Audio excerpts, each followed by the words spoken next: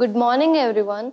I'm Aishwarya from grade 7, and today I'm going to tell you the Indians' achievements in science.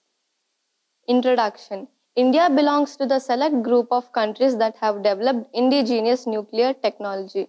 India is among the few countries which have developed ballistic missiles. In the field of space science, India has the capability to launch GSLV satellites. So this is the timeline I've made. In 1968, Hargobind Khorana was an American molecular biologist of Indian origin. He was awarded the Nobel Prize in the year 1968 for his work on the interpretation of the genetic code and its function in the protein synthesis. In 1983, Subramaniam Chandrasekhar was one of the greatest scientists of the 20th century. He did commendable work in astrophysics, physics, and applied mathematics. Chandrasekhar has bestowed the Nobel Prize in Physics in 1983 for his mathematics applied on black holes. The Chandrasekhar limit is named after him. He was the nephew of C.V. Raman.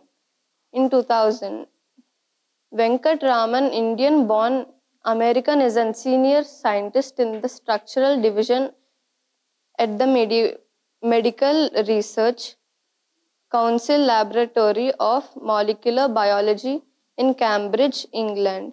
Ramakrishnan received numerous awards such as he was elected a member of the European Molecular Biologist Organization in 2002 and a fellow of the Royal Society in 2003. In 1975, Vikram Sarabhai was one of the distinguished scientists of India. He is considered the father of Indian space program. India's first satellite, Aryabhatta, launched in 1975. He was awarded the Bhatnagar Memorial Award for Physics in 1982. The Padma Bhushan in 1968 and was subsequently awarded the Padma Vibhushan 1970 to 1999. Abdul Kalam made an effort to develop the Polar SLV and SLV-3.